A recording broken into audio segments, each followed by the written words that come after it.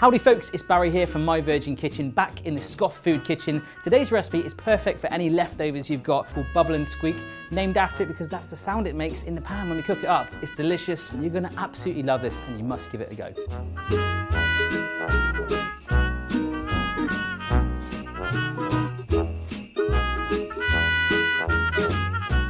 So first thing you need to do, guys, is get yourself a big old frying pan, whack in some butter. We are just going to use 25 grams of butter today, but you could use oil, but we want to get some of that sort of nutty flavour out. So what we're going to do is going to start to melt anyway off the heat. We'll just start to push in, this is 2 rashers of bacon that I've chopped up. I'm adding bacon for a little bit of and 1 large onion, okay? So just let it sort of warm up with the butter, push it all around, soften up the onions and cook through that bacon fully. You can hear it starting to sizzle already. Should take around about 10 minutes.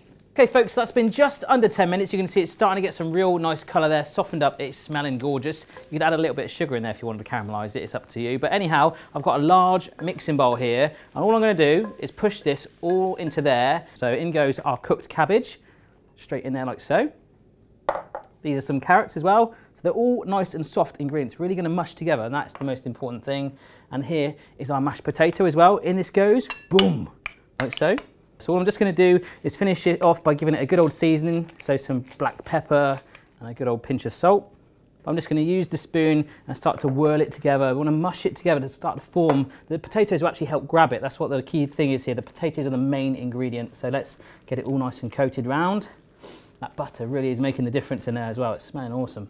So as you're mixing your mixture and you're finding if it's a little too wet, we're going to need to make our patties with floured hands anyway, but what you can do is add in flour, just like other cooking recipes as well, just to thicken it up, okay? So just stir it through gradually. And another good tip is once you've made your patties, if you can afford to wait, is just whack them in the fridge for about 10 minutes just to firm them up. But if you're in a rush, we can cook them straight away.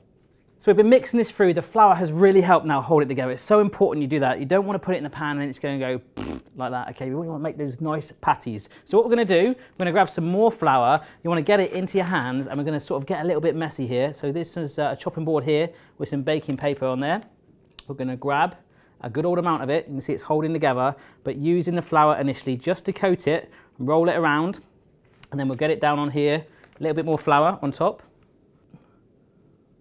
So what you want to try and do is get nice sort of burger-shaped patties as well, relatively even in size as well, circular too, or you could make a giant one in the pan. I'm going to keep making them here, and then we'll get them cooking.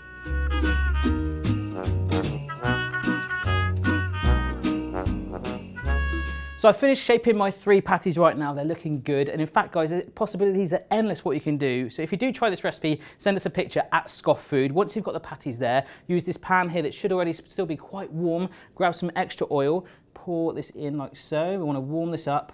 Okay, so with our oil in the pan there, it's time to place in our patties. Here we go, I'm just going to sit one in there. I'm going to cook them in batches, and that's how you should do it too. The oil is quite low at the moment. It should start to sizzle in a minute because you want to build it up gradually.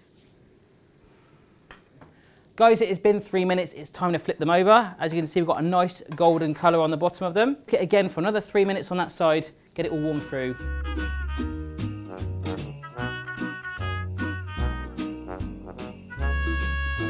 So we've got some simmering water here. All we're going to do is give it a little stir to create a slight whirlpool in the pan, and we're going to just tip our egg in confidently like that, and it should find its way in the pan. Only a couple of minutes like that, let it join together and poach. Meanwhile, I've got a board here. What we're going to do is grab our Bubble and Squeak cakes and just stack them up in the middle like this, somewhere for our egg to just sit on, and we can finish it off with some black pepper, olive oil and freshly chopped coriander.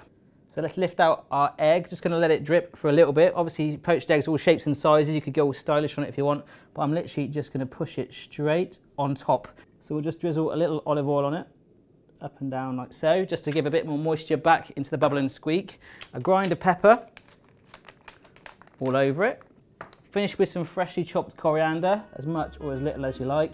And when you want to cut into the egg, that yolk should pour all over it, and that will really complement the Bubble and Squeak. So there we go then guys, it's looking fantastic. We really hope you give this recipe a go. I can't wait to taste this, and we'll see you next time.